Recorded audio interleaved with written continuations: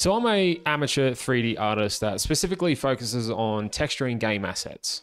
And in these few short years, I've banged my head against the wall countless times trying to figure out how to texture these game assets proficiently. Maybe I just suck at researching, but there are so many little things that you need to know to contribute to your overall skill to be a solid 3D texture artist. And I've always just struggled to find good learning material that exposes me to these skills that I need to learn. So in order to save you the headache, I've compiled a list of things that I've learnt over the years that will help you become a texturing badass in Blender.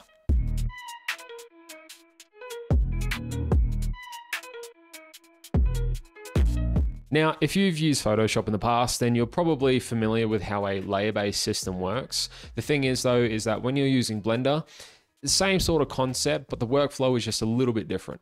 In Blender, we don't layer textures on top of one another, but rather we sort of mix them together. The concept at its core is kind of the same thing, but it's just a different approach. So if you have a base color on your object and you want to mix another texture over that, the way that you do that is through a mix color node. And in order to mix textures together, we need to use a mask. A mask is basically just a grayscale image where black equals 0 and white equals 1. And any value in between that is just a different shade of gray. A mask in its most basic form just allows information to pass through. The closer the value is to 0, or in this case black, more of our primary color is going to show through. The closer the value is to white or 1, the more of our secondary texture is going to pass through that as well. To achieve this, simply plug the mask into the factor of the mix color node, plug your primary texture into channel A and your secondary texture into channel B. You see this gray socket right here? The reason it's gray is because it only takes grayscale information, which also means that any image that is in grayscale can effectively be used as a mask. And this A and B channel, well, this can be anything. You can create complex textures and plug them into these channels to mix them together. If you want to mix another texture on top of this, simply add a new mix color node, bring in or create a new mask, plug our original texture into either A or B channel and plug your new texture into the remaining slot. You can also use the mix shader node. This just allows us to mix two shaders together, which works in the same way as the mix color node. Plug two shaders into the green sockets and your mask into the gray socket and you're good to go. This is great for if you're creating two complex materials that both respectively have a lot of metallic, roughness, normal information, stuff like that. My next point is edge masking.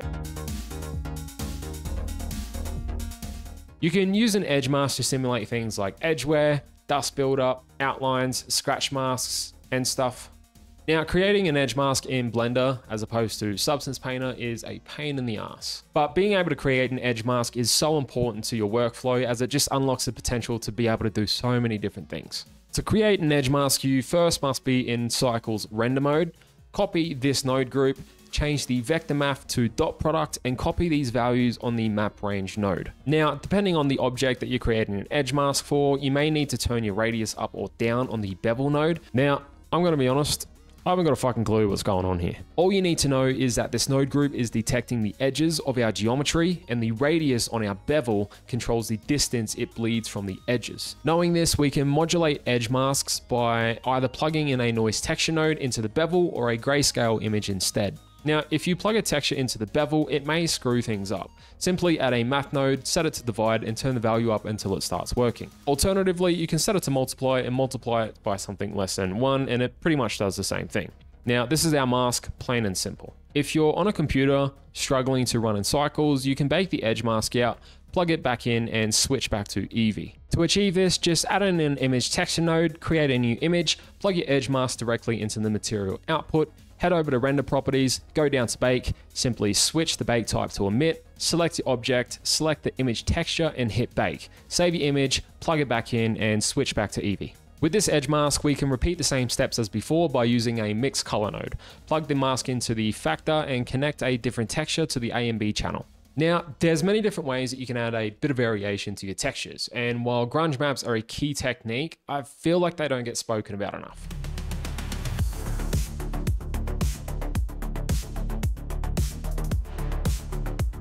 A grunge map effectively works as a mask. It's simply a grayscale image consisting of random noise, smudges, scratches, or dirt-like patterns. They contain a lot of irregularity.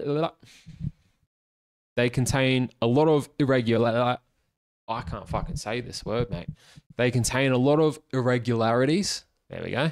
To help break up repetition in your textures and can add so much to your overall materials. Connect the grunge map into a bump, into a normal, mix it in with your base color, plug one into your roughness or metallic. You can even connect them to your edge mask to give yourself a bit more variety. You can find grunge maps around the internet for free, or you can purchase packs of them for pretty cheap as well. If you're new to texturing and really want to level up your game, use grunge maps.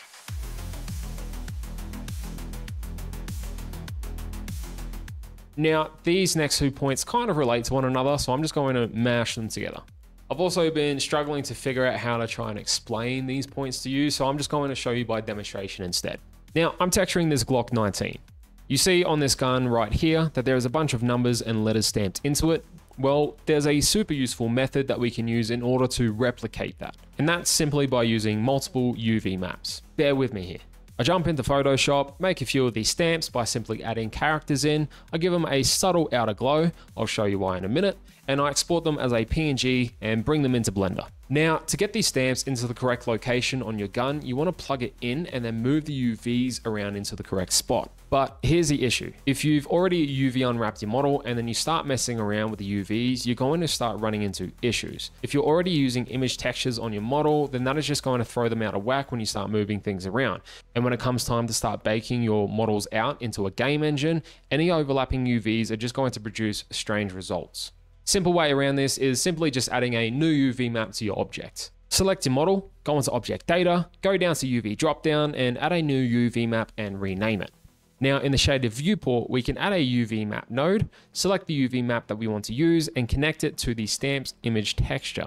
Now in the UV editor, select the UV map that you want to mess with and move the islands around to fit the stamps on your model. Move the UVs that you're not using out of the way, select clip on your image texture, and with the power of the bump node, we now have stamped metal. If you remember, I added an outer glow to the lettering whilst I was in Photoshop. The reason for this is because this gradient gives a bump effect, a smoother transition. If we didn't have the outer glow, it might come out a little too flat and it won't be noticeable. You can also use this method to mix in images with your textures also, as well as masks if you want to place that in a specific area too.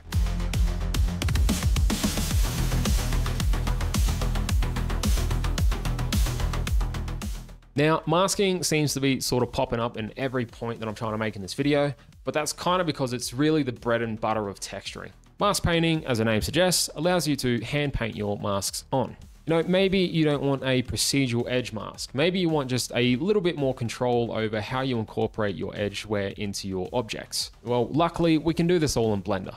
Make sure that you've UV unwrapped your model, bring in a mix color node or a mix shader, connect your base texture to the A channel and your secondary texture to the B channel, bring in an image texture, create a new image, set it to black, make sure that it's selected and head over to the texture painting tab. From here, you can use one of the preset brushes or import your own brushes and start painting in your mask. This technique is a great thing to learn, especially if you prefer working with your hands rather than procedurally, but with this technique, you have a lot more control over how you want to mask your textures. Even if you've created a procedural edge mask, you can still bake that out and start drawing in some of the finer details on that also.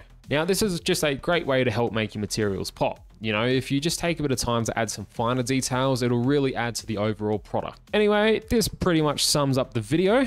If you found this video helpful, leave a like and subscribe. If you want to tell me how bad of a 3D artist I am, leave a comment down in the comments. And if you want to be part of a passionate community that's filled with game devs and game dev artists, come join the Discord. We're all having a good time over there. This video's art of the week is dedicated to these gentlemen and gentle ladies. I don't know if we got any ladies over there. I think it's a sausage party, to be honest.